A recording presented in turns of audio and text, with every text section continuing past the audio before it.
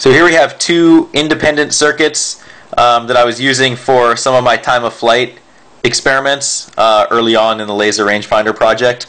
I'm not going down that route, but I think these two circuits could possibly have some good uses. So this first one is a high-speed programmable pulse generator, and you have a bunch of dip switches, which could obviously be replaced with firmware or microprocessor, and allowing you to generate pulses anywhere from 14 nanoseconds up to about 1.3 microseconds. Very, very high-speed pulses. And then this circuit here is a pulse detector.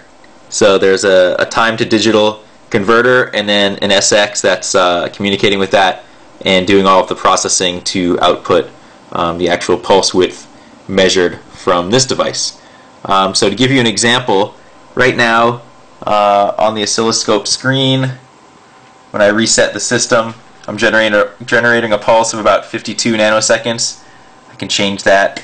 So I'll bring it up to 294. Then if I go over to the debug screen that's connected up to the SX circuitry, we have the measurement, some debug information, and then the pulse width of 294. So I can change that. Now I'll just change the dip switches back to something else and rerun it. Now we're at 173 nanoseconds. Let me go back to the scope. 172, so plus or minus a nanosecond.